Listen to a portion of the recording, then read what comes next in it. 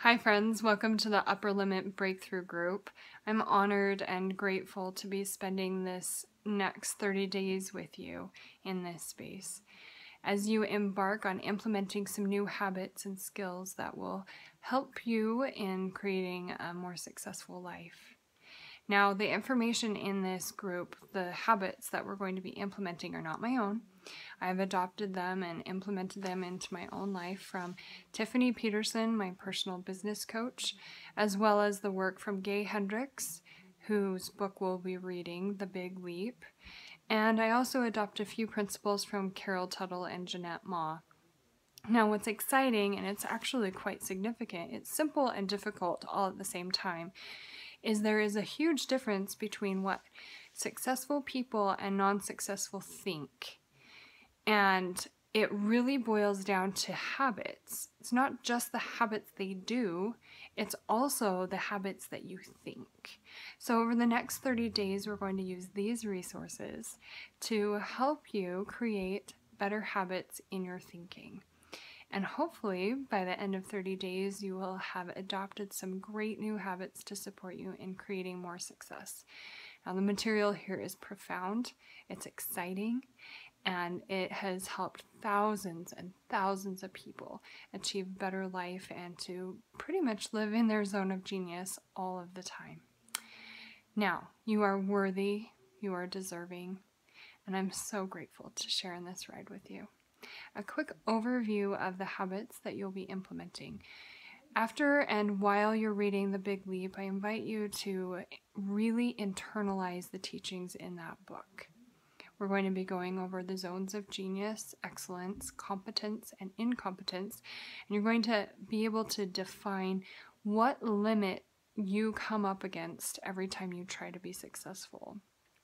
And then you're going to learn how to identify on a daily basis the thought patterns that are keeping you stuck or bringing you back down into a zone of excellence and not allowing you to achieve your zone of genius on a regular basis. Now, there's a lot of thinking involved, so you need to be willing to do the work. We're presenting this space, and it's great work. The second thing that you're going to be doing on a daily basis is the mirror exercise. 2 times a day, you're going to look yourself in the eyes in the mirror, and you're going to say things to help reprogram the thought patterns in your brain. You're going to be saying, I am enough. I am worthy and deserving. I allow myself to receive. I expand in abundance, love, and success every day as I inspire those around me to do the same. And you may have a few other things that you would like to add to your mirror exercise, including I love you, I am learning to forgive myself. We'll go into more details on the mirror exercise as well as the challenge progresses. The third thing you're going to be working on is Pray Rain journaling. This is a technique established by Jeanette Ma, and the link is on our Facebook page under the documents. Now, Jeanette Ma has created this fantastic system of journaling a page every day. You're going to start with a new journal, and in Pray Rain journaling, you're going to write your entry as though what you want has already happened. Go into detail of how things feel. If it's a car that you want, what does it smell like when you sit in the driver's seat? What is the handle like? What does it feel like to open the door? I'm going to use this opportunity on a daily basis to journal and create the life and the goals that you want to have. And the fourth thing that I invite you to do is to participate in a 5-minute daily meditation.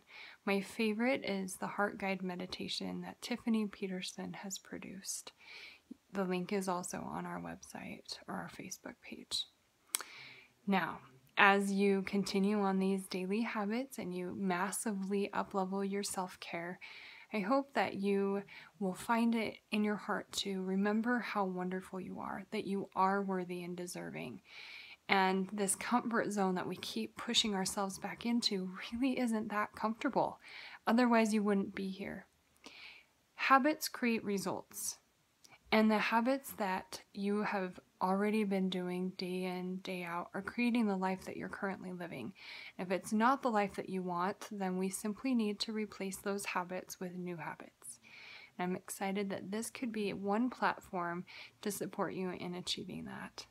Successful people have great mindset of moving forward, of seeking out the answers when they don't have them, never giving up.